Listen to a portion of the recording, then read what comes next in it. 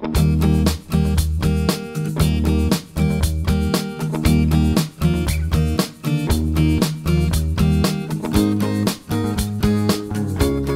good morning. How is everybody this morning? It's nice and cool outside, right? Okay, we've had a few blips of heat so far this year, but it hasn't been too bad. Okay, so the training goals today are to review the regulatory language and heat illness preventive measures. I'm also going to share with you some best practices that employers have told me about that are helping them keep their employees from getting sick out there when it's warm. And then we want to increase awareness and commitment to safety and health at the work site. I see some people that I think have come back to this class that have been here before, so that's good. You've come back a year later, keep your level of awareness up. If you haven't been here before, well, hopefully you learned something today. Okay, so heat illness prevention elements include, and these are the regulatory elements, right? Access to water, access to shade, weather monitoring and acclimatization, high heat procedures, employee and supervisory training, written procedures including emergency response. Okay, so of all of these elements, what's the #1 cited standard by Cal OSHA over the last few years? Access to water. Anything else? Shade? No? Pardon me? Written procedures. Written procedures. So, you know, I'd hate for someone to get a citation, right, if they're doing everything really well, they're preventing heat illness out there, they're providing water, providing shade, they've trained their employees, they're doing a great job, but they just didn't have what they're doing in writing, which is required, right? Okay? And that's the #1 thing. And one of the reasons I believe that's the case is that in 2005, when this was an emergency regulation, it didn't require the procedures to be in writing.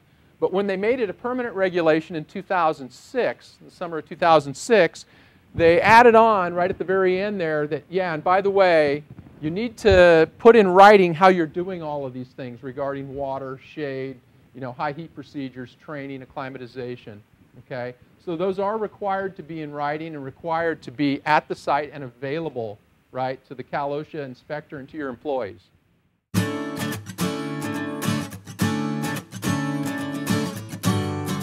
Before we start the presentation, I think it's important that we kind of go over how humans regulate heat, okay? What's our normal body core temperature? What are we real happy at? 98.6, right? And so we try to keep it at 98.6 because if all of a sudden our body core temperature starts to get above 98.6, right, we start to feel some symptoms. Certain systems within our body start to go a little haywire. So we try to keep it at that 98.6 point. And the things that affect that are these 4 things that I've got up here, okay, on the flip chart. And the first one is work. And you see I've put a red plus next to work. And the reason I've done that is that we can only gain heat from doing work. And the harder we work, the more heat that we gain. Okay, it makes sense, right? If I'm just out there walking a job site, just like this, like cotton clothing, I'm not going to gain all that much heat. Okay, say I'm at a construction site, but if I'm the person working for a plaster, shoveling sand into the mixer, I'm going to gain a lot more body core heat, right? So that's what we're talking about there, right? Gaining heat by doing work. The next thing that we've written down here is surfaces, and you're going to see there's a plus and a minus next to surfaces. And this is what we call radiant heat exchange. And so we're talking about the surface of our body, right, either gaining or losing heat from other surfaces. So if this chair was a heater and was a really hot surface, and it was hotter than the surface of my body, okay, I could actually gain heat from that surface, all right?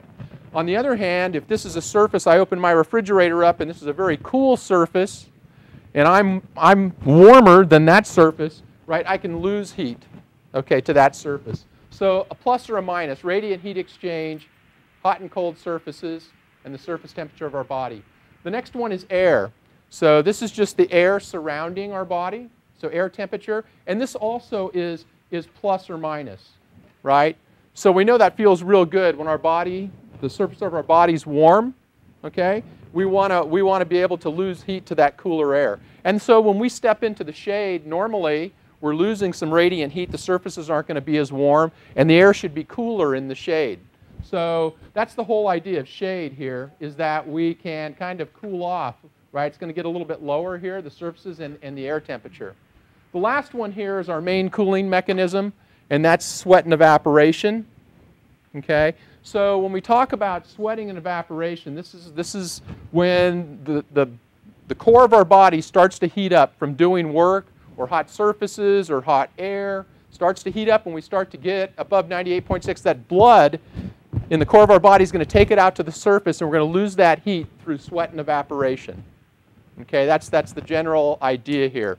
So what we want to do as we go through these four sorts of pluses and minuses here, we want it all to come out to 0 so we stay at 98.6. That's the goal.